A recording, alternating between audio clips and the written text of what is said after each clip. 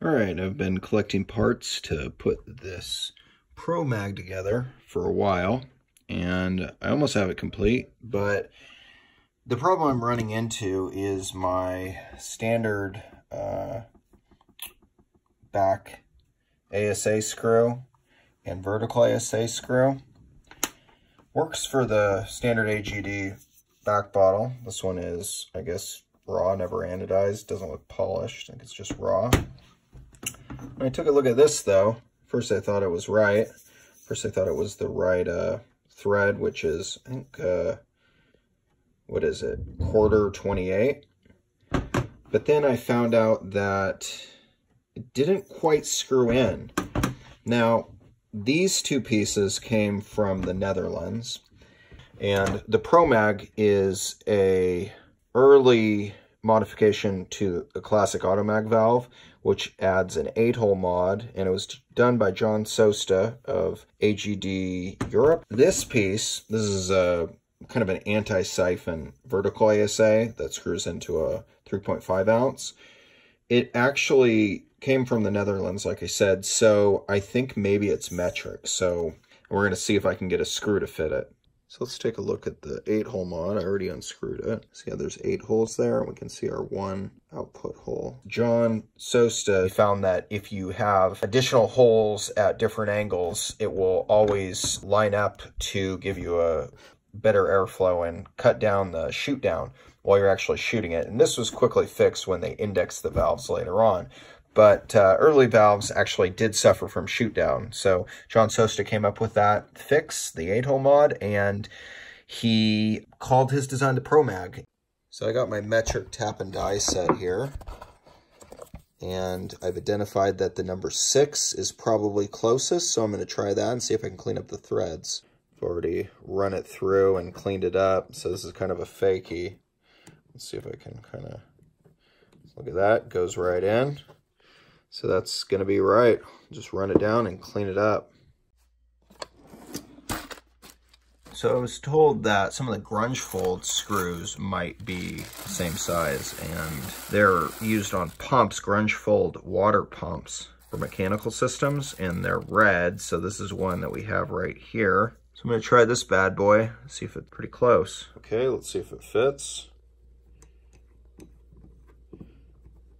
Actually does. So now I need to cut this screw down so it fits the rail. All right, so let's see how far off we are here on the rail. It's the top of the head, and it's a little too big to fit in there. So I'm gonna have to cut it down on the sanding wheel, grinding wheel, whatever. But it also is too long, so I'm gonna have to chop a piece off as well.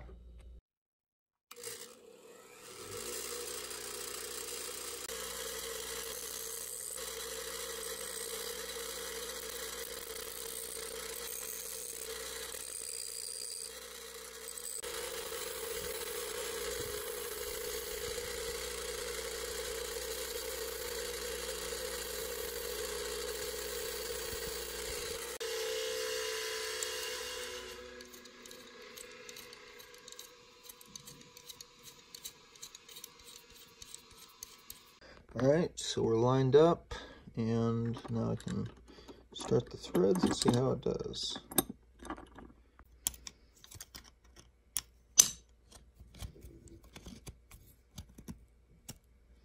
So with the screws threaded in, we can see that it's a good fit.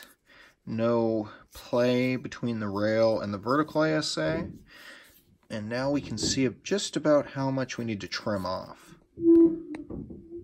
All right, so now I'm going to mark what needs to be cut here.